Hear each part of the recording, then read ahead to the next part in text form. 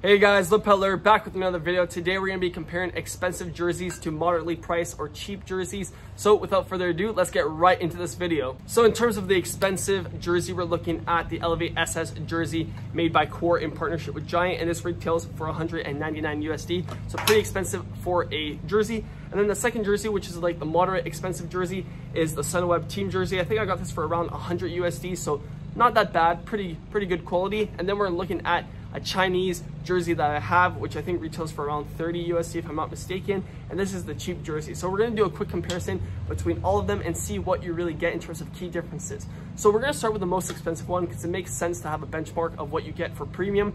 So right off the bat, in terms of the construction, you can always feel by texture and just based on how it's made in terms of ventilation, how good the quality is going to be. So this one, even though it's black, in terms of how they created the ventilation, it's very nice, very premium looking in terms of how it wicks away the sweat. And you can see on the arms that they use a different meshing material because on your arms, it gets kind of chilly sometimes when you're descending, but at the core, that's where it really heats up. So it's really nice that they have a difference in terms of material, especially on the back, just based on how they layered it. The panels have different thickness, and in terms of how it's going to wick away sweat is going to be acting different. Now in terms of the pockets are just standard, really nice. Nothing crazy fancy here. It has a little reflective rear on it, which I don't know if you get on the other jerseys, but all in all, a pretty high quality jersey. I do like how this one, when you see it on me, even though it doesn't have any rubber in terms of the cuffs around the arms, it still does a good job at holding the shape of your arms. So I really do like this jersey.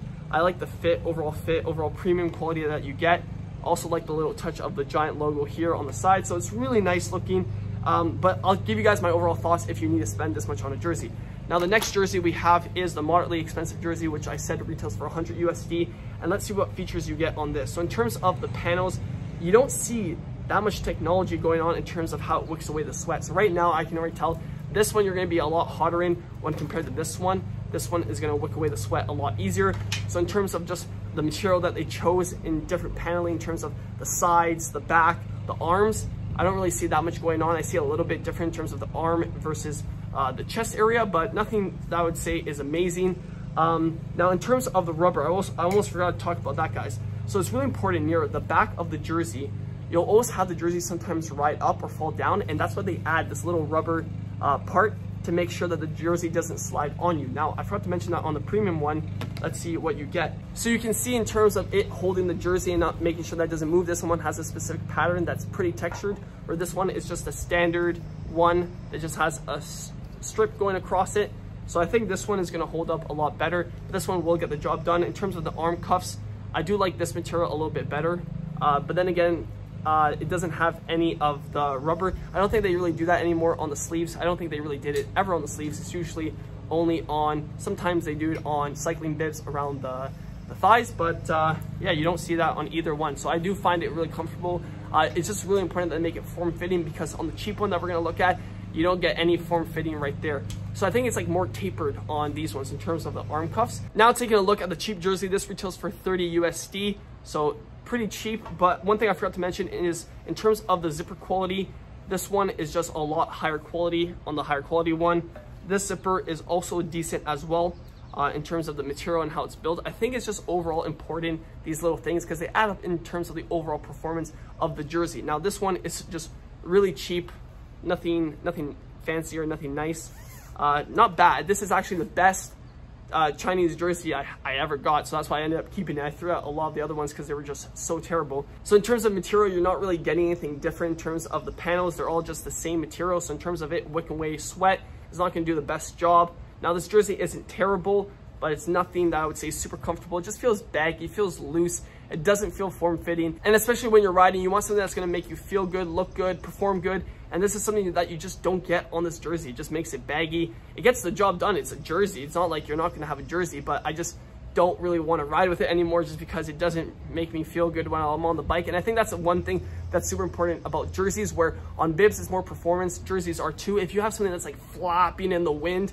it's going to get annoying over time, especially in terms of aesthetics. You want something that's going to be really good aesthetically, because if you feel good, if you look good, you'll perform good. Now I know that's kind of vain, but in reality, from my experience, I feel like when I have good gear that's presentable, that I like, that I'm proud of, I actually perform better.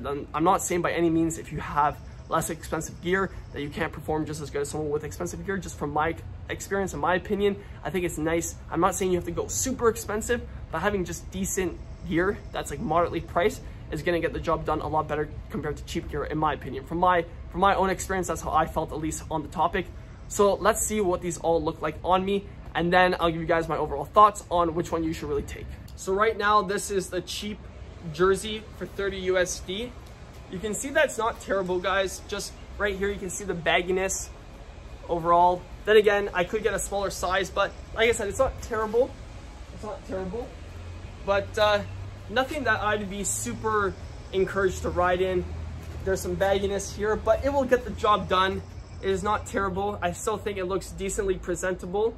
It's not terrible. So I know I keep saying that, but it really isn't. It's not as bad as it may seem. So this is the moderately expensive jersey. It retails for around 100 USD. And one thing I can tell right off the bat is that the arm cuffs are a lot more tight, which is super nice in terms of comfort, but you still get some bagginess. Then again, I could say I could go for a smaller size, but all in all, a really nice jersey. I like the neck area. It feels a little bit more form-fitted, and that's the biggest difference that I'm realizing right now in terms of the difference is form-fitting, and also in terms of the fabric. This just feels nicer on my skin.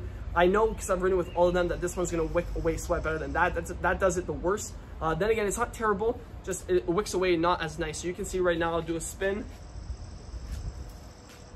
I hit the tree by accident, but overall, really nice. I do like this jersey, and I think for 100 USD, I'd say it's the baseline standard that you would want in a cycling jersey. So all in all, I am a big fan of it. Now, the last and final jersey is the premium jersey, which retails for 229 USD. So super expensive, but right off the start, guys, my arms feel a lot better. This feels even more secure than the Sunweb jersey we looked at, the moderate jersey. In terms of the fit, the material, it is so nice. Premium. It is so nice. And that's the thing, guys, I will be sharing my opinions on who should be buying this jersey, but I will do a full spin of how I look in it. It looks really presentable. I think it looks really stealthy, like a ninja. And just overall, I like the back cuffing. It's gonna hold the jersey really nice to my bibs. But all in all, a really big fan of this jersey. Now I'll be sharing my opinion on which jersey I suggest for what type of rider. So let's get into that right now. So I will be cutting this off today and actually riding in this jersey. So if you guys do want to see any pictures of me with this jersey on, follow me on Instagram and Strava. Lots of content in terms of my riding on that, so feel free to do that. Now, in terms of my opinion on which jersey you should get, depending on what type of cyclist you are, this is my thoughts. So we're gonna start off with the cheap jersey. I suggest the cheap jersey for anyone that's not going to do a lot of cycling in terms of more than 100, 150 kilometers in a week.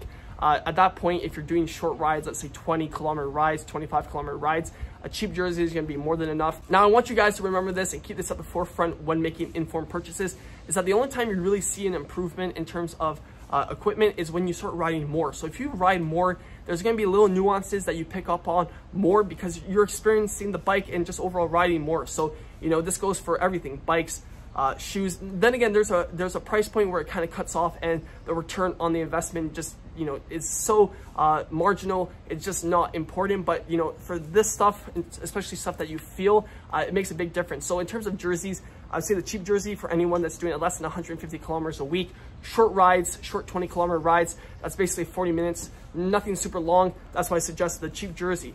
Now, the moderate jersey, I would say, is for anyone that's doing 300 kilometers a week. Even that's a lot. So I would say 200 to 300 kilometers a week. That's what the moderate jersey is going to get the job done a lot better in terms of how it feels. So you'll feel a little bit better. It'll perform a little bit better in terms of the wind and all that stuff. It will hold up really nice, but if you're not doing anything super long, more than 70, 80 kilometers at a time, you know, you won't get the full added performance that you would get in terms of value if you got the expensive one and you're doing only 70 kilometers rides. I would say it's marginal in terms of the overall performance that, you know, in a premium jersey gives. So this one is more than enough. So remember, anything less than, I would say, 70, 80 kilometers, you'll be more than fine on a moderately priced jersey.